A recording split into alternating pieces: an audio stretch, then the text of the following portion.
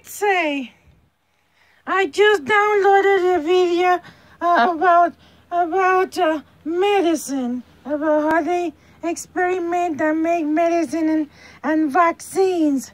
You know what I mean? And then when I downloaded the video, guess what happened?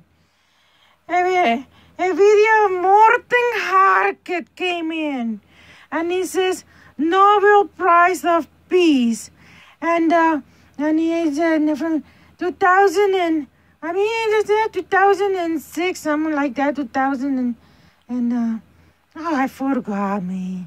Yeah, I forgot, but it's a Nobel Prize for Morten Harket. You know, Morten Harket Nobel Prize, Hollywood. And then got my attention was that when the video develops of Morten Harket there at first, it says there's somebody pulling a dog, and then some soldiers, you know, and he says UN, which is means number one in Spanish. Uno in Spanish is number one, but it says and then I say, oh my God, I just saw a rock not long ago that has a number one in it, and there's a number one, number one right there. You know what I mean? And then I say, well, I just put it right there, and that's number one. So anyway, all this stuff just matches. But you had to see my video before this one about Daca, and it says Daca extension. So I'm gonna download this, you know what I mean? I'm not gonna explain everything again, but anyway, there's a Nobel Prize award from Morten Harket. Morten Harket. I wish I can remember. It's from 2000 and something to 2000 and something. Prize Nobel of Peace. Yeah, number one. Right there. Oh my goodness.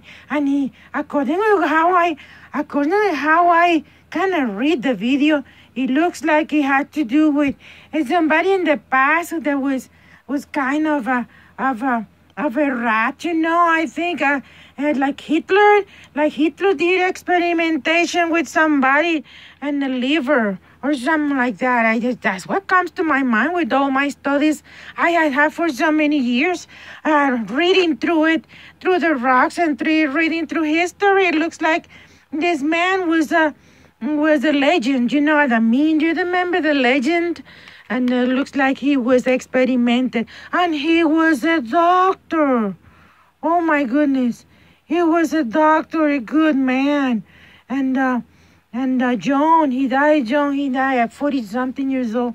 And what his name is, I think it was the president was, what was his name? Abraham Lincoln, the Civil War. I mean, I don't know. It could be the first, second war in 1900. Everything is confused up, and sometimes try to destroy the records, you know. But it looks like somebody experimented with this man. I don't know. I don't know how to put all the stories together, but I don't think that man was back in the Civil War. I think he was in the first, second war. I don't know, but they starving to death or something. You can see the pictures, you know. Anyway, I got his picture before and after.